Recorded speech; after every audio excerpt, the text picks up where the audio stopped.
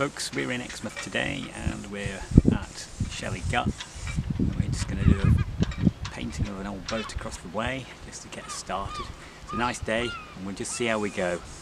So without further ado, let's get on with the painting.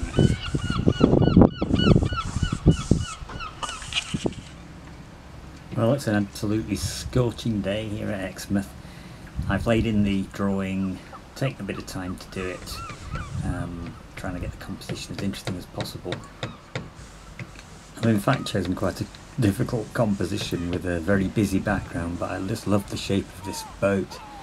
My good friend Ray Balkwell, who paints here at Shelley Gut, as he calls it, quite a lot, came up and explained that the boat itself is called the Plein. It's yawl rigged and it's known to have been racing in 1870, so it's got quite a history. And it's a beautiful shape and I just couldn't resist having a go, so hopefully I can do it justice.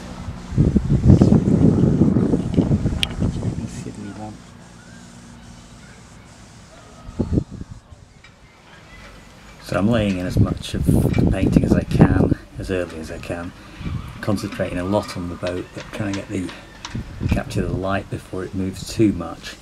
Working with acrylics in a watercolour sketchbook, and just trying to capture as much as I can of the essence of the scene.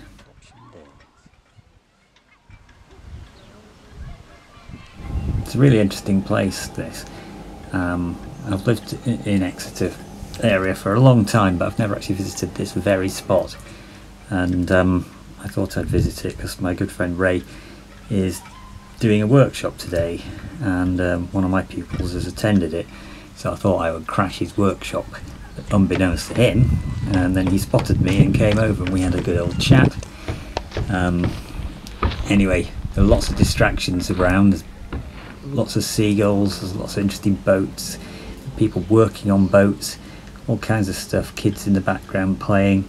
It's very active and lots of interesting sounds and sights, and all these things add up to making a very atmospheric day.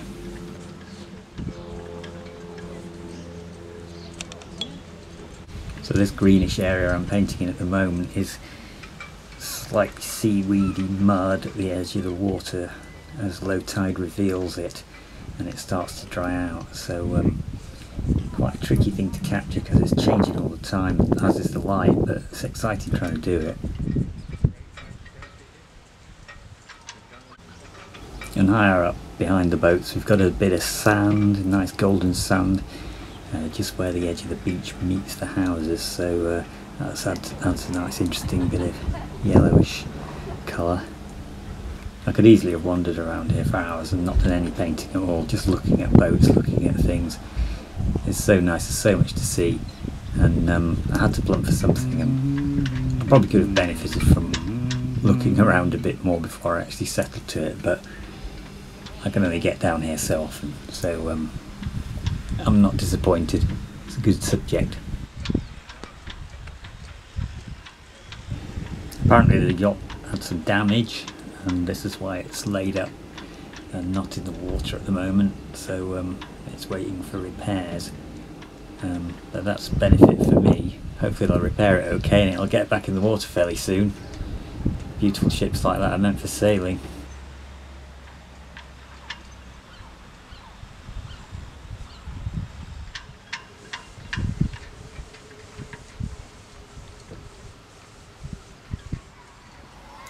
So now I'm trying to paint between the masts and through to the buildings behind. There's a terrace row of houses overlooking the cut, and it's quite an attractive bunch of houses, but really it's not helping the composition at all, and in some ways I wanted to leave it out, but I felt I had to kind of paint it in, so start working on it, and then the beach starts to change and trying to simplify things all the time to keep the centre of focus on the boat. Also things like this tide line I'm painting in at the moment kind of help with the creating the image of distance, the illusion of distance. I mean, they're there, but it helps. And now I'm dry brushing in the buildings at the back to try and keep it hazy and not get too involved with them.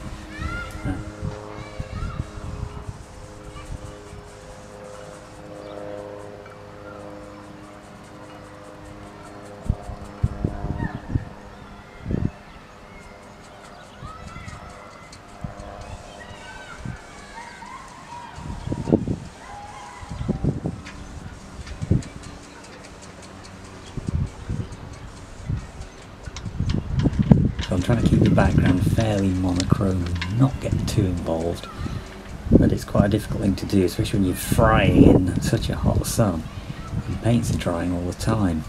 It's really hard to sort of keep fresh, and sometimes you've just got to stop, have a cup of tea and think, regroup. Hard to maintain focus at certain times when you're painting outside, but you just got to keep going, keep going.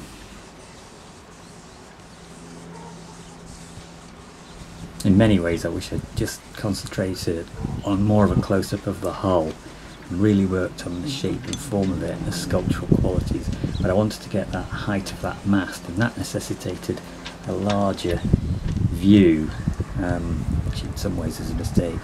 And now I'm kind of breaking my monochromatic rule, and the green of the trees is going in and it's starting to get busy, and well, we'll see how this develops.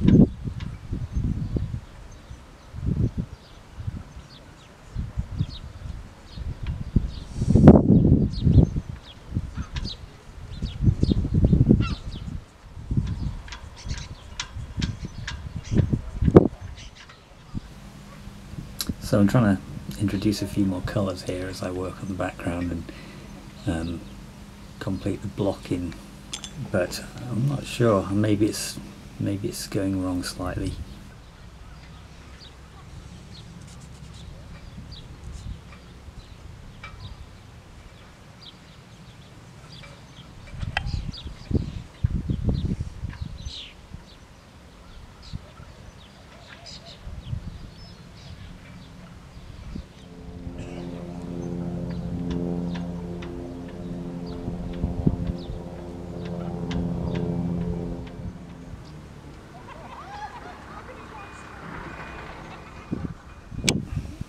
And now I'm blocking in the sky, and what a beautiful blue sky it is. There's a few fluffy clouds scudding around, hence the light and shade you see as things change as I move on.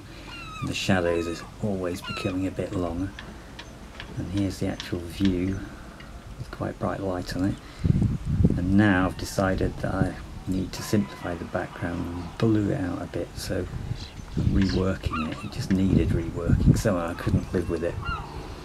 But simplification is the name of the game sometimes, and when you're overworking something you just can't reconcile what you're doing. You've got to just take the plunge, and it's a bit of a risk at this stage. As I said, I think maybe just a study of the whole would have been the best, but I'm kind of committed now and I want to make it work, so I'm just keeping going, and hopefully I can pull it round. Lots of paintings go through strange stages, and this is certainly the strangest part of this painting so far. So I just keep pressing on, and I've made it a bit paler now, and that's kind of helping to emphasise what's going on in the foreground.